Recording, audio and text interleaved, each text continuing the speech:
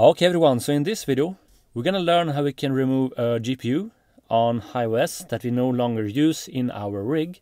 So as you can see, I have this red one that symbolizes a GPU which I have removed from my rig.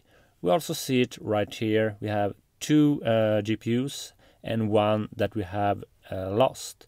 So we have removed this one.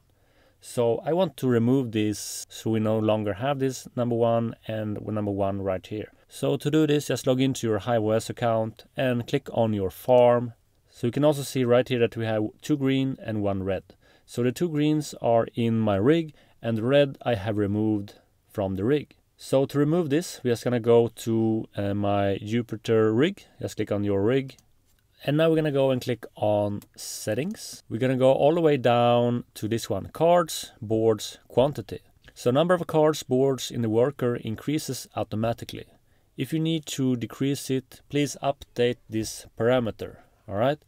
So I'm just gonna go right here. I'm gonna delete number 3. I'm gonna add number 2. I'm gonna click on update like so, and you should get this message, worker updated successfully. So let's go and have a look. I'm just gonna go and click on this one, HiveOS. I'm gonna update this browser. And now we can see that we have removed the red number right here. Also right here next to the number 2.